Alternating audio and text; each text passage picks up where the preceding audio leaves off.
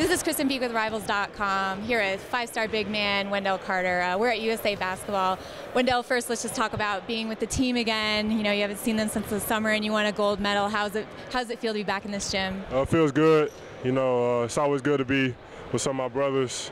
You know, great basketball players. It's always fun playing with great basketball players. And I mean, it feels good to be back in Colorado. Yeah. And can we just talk about the hair? When did this happen? What was the inspiration behind it? Just trying to do something different. I had it dyed a little bit, but it didn't meet my standards, so I just dyed it again. So. I mean, it's not like you don't stand out enough. Yeah, exactly. Okay, let's get to recruiting. All right. You have a very interesting list: Harvard, the two in-state home schools, Georgia, Georgia Tech, and then Duke. Yeah. I know you've been to Harvard. Have you had an in-home visit with their coaching staff? They came to my school one time. They never came to my house though. Okay, and obviously, I mean, it's an academic pull there. Exactly. But when you went there, like, what was your feeling there? Like, could you really see yourself playing there? I definitely could. What I thought about Harvard before I went there, I thought it was gonna be something I didn't like.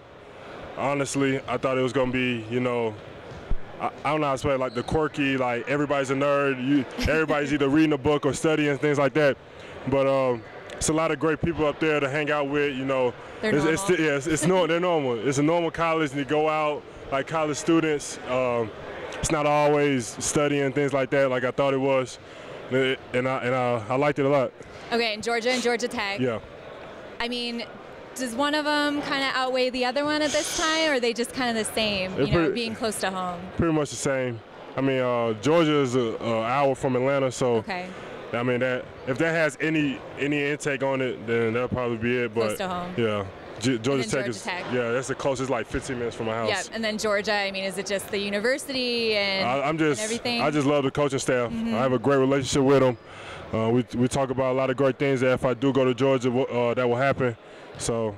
And then Duke. All right, let's talk about this. You're going October 22nd. Yep. Gary Trent Jr. is also going October 22nd. They have had success in the past with package deals with guards and bigs. Have you guys talked about that? Of course. We always talk about it. Every time. Like when I first got here, that's the first thing we talked about. Does the coaching staff bring it up to you guys? Like to you, like, oh, if we get Garrett, you know, that sort of thing? Not really. They really trying to recruit just me. They told me, of course, they want me and Gary to come to school together, but Coach Capel, who I communicate with the most, he tells me he's going to recruit me instead of recruiting me and Gary, like, together. Yeah. And what are you most looking forward to for that visit? Like, what are you looking for to kind of, you know, differentiate between the schools? I'm going to really hold it against Harvard. You know, I'm going to try to compare a lot of things to Harvard, from the classrooms to the people to interact with, the social aspect of it.